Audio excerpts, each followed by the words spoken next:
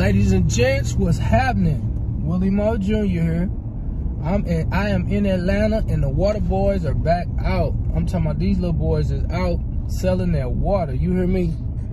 They out there selling their water. I wish I would have known when I was a kid to get out and try to like sell water at the stoplight. We didn't know that. My friends was actually really trying to sell weed and crack. Like that was the goal. Like 12, 13 years old, they just like, you know what we want? I want an eighth. And it was like, I was so confused because I wasn't really a good drug dealer because I was scary, so I didn't never really indulge in all like selling dope stuff or whatever because, just the thought of jail for me, I'm too little and cute for jail, as you can see, all this Willie D. Williams that I got going on that I'm giving you. But, I realized as I was thinking about that is that when the option is not available, or if you're not in tune and you don't know that it's an option, you just don't get involved. So I think essentially what I'm saying is, like, we got to show these young cats new opportunities on how to make money, how to take care of their families.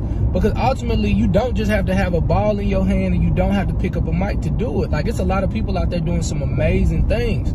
Take my homeboy, Good Energy, Alex, right? So Alex is a multi-millionaire dude, and he made trucking popular.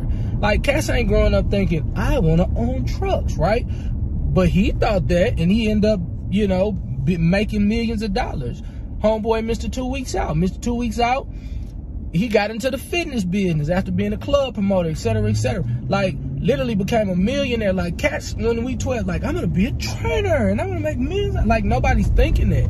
Like, cats is just so uninformed with a whole lot of new opportunities on how they can really make money, capitalize on the opportunity, and really take care of their family. And so I think it's my job and other entrepreneurs' job to educate on different avenues. Because a lot of times we all trying to go down the same line and go down to the same lane, and get what happened?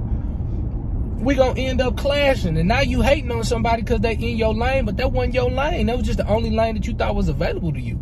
You know what I'm saying? Flat out.